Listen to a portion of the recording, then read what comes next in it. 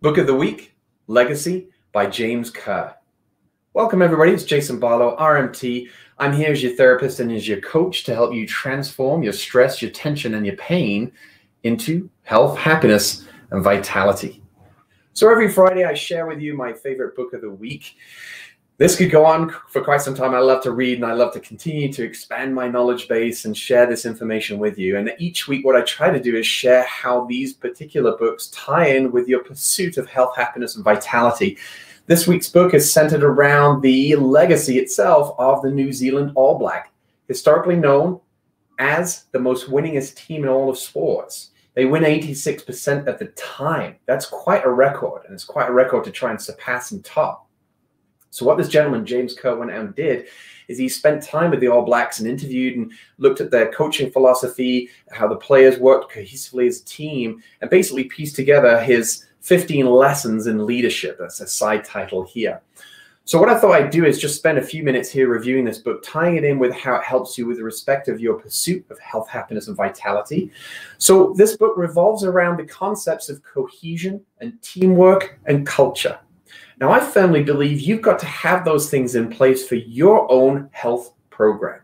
Ultimately, you have to lead your own pursuit of health, happiness, and vitality and surround yourself, that is, create this relationship dynamic and cohesion as a team of health professionals around you. That might be books. It might be seeing health professionals, such as myself as a massage therapist. It might be getting testing done. And it might be then seeking out the foods and so on and so forth. The essence of it is this: you have to understand that you know your body and your mind better than any other person out there. So once you take complete accountability and take that leadership role in the fulfillment of your own health, happiness, and vitality, then by virtue, you can be the example that you wish to share with people in the world, whether that's your partner, whether it's your children, whether it's your grandchildren, your siblings, your work colleagues, your friends. It expands beyond just you. And that's the essence of this truly wonderful text that gets into these 15 leadership lessons. I just thought I'd share 2 or 3 with you here right now. One of my favorites was called Sweeping the Sheds.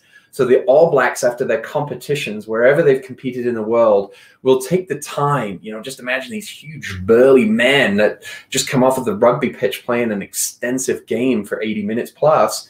And they come out, they get their showers and change, but they actually leave that venue, and especially their changing room, cleaner than when they arrived. So the essence of that lesson is to leave it better than when you arrived. So I just want you to think about that. How would that apply to your health program? How can you leave it better than when you arrived? So that could even just mean where you're currently at with respect of your health, happiness, vitality, and the scale of that. That's where you're at currently. But you have the goal perhaps of moving forward. So you want to leave it better than how it was previously in your own context. Now, naturally, as you do that, what's going to happen is you're going to provide some stepping stones, not just for yourself to realize that you can foster these new habits, but you can also share that as an example and extend it beyond just you. Because if you just keep it focused around yourself, there's only so much you're going to do. As soon as you start to consider others and want to benefit other people, that becomes truly powerful.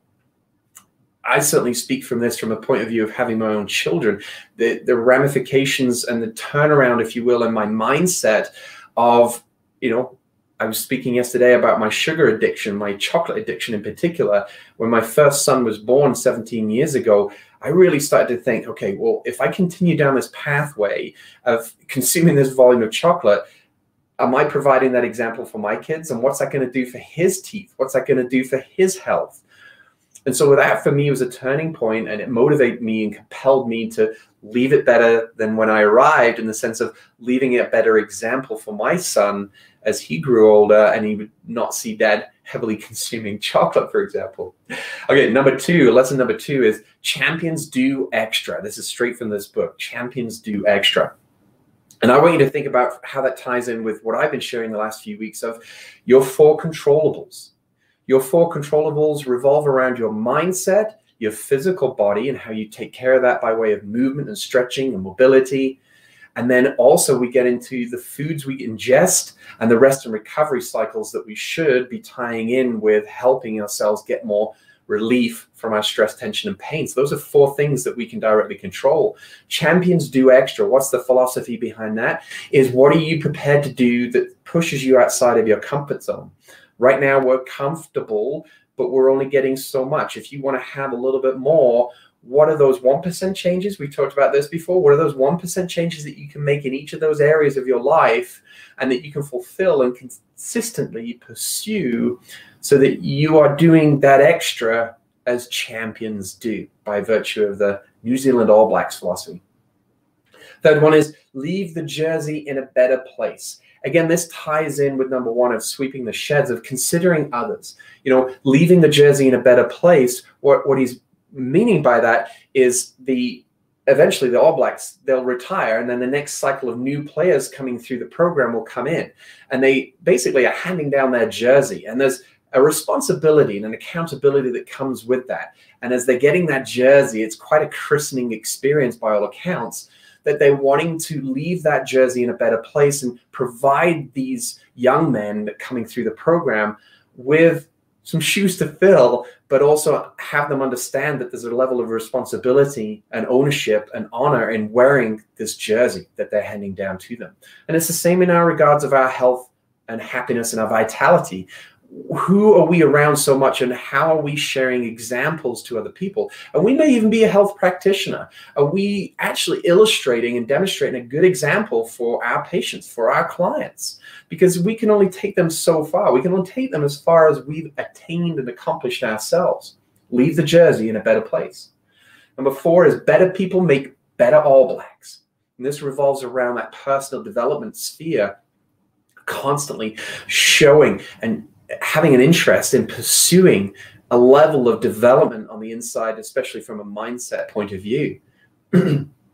Personal development revolves around evolving the capacity of the person that you currently are. And that book we talked about a few weeks ago, Chasing Excellence, it's about changing those things that are well within your control. Here I'm saying your mind, your body, your foods, and your rest and recovery. If you develop in those areas, better people, as you improve your health, happiness, vitality, make better All Blacks. It makes you a better parent. It makes you a better leader in your business. It makes you a better coach in your sports that you might be involved in on a voluntary basis. All round, it helps improve the quality of your life. And number 5, the last one I want to leave you with, is what's called Wakapapa. I love that word, Wakapapa. It's to be a good ancestor, to plant the trees that you will not see grow. Think beyond just yourself, your family, like your immediate family, your children, and think beyond to great-grandchildren. What are the fundamentals that you're laying down as foundations for your family, your legacy that you're creating within that family context? And how might that pervade the entire root system that can come from that? And that's what the All Blacks have been very successful at doing, which is why James Kerr shares in his book, The Legacy, of how they've become the most winningest team in sports history at 86% winning rate. Thank you for joining me. I hope you see the tie-ins between this great book and how this can influence your health, happiness, and vitality. Remember, if you are interested in diving into more steps that I share, go get my free digital book called The 15-Step Playbook for Pain Relief. You can do that from my website, jasonbarlowrmt.com. If you want to have this physical copy, just go to Amazon and plug in the title on Amazon. It's The 15-Step Playbook for Pain Relief. Remember, I'm here as your therapist and as your coach. Leave some comments, share this, plug it out, and help me spread this message to other people. And remember, your muscle health is my #1 priority. Thank you for joining me. We'll see you again next week.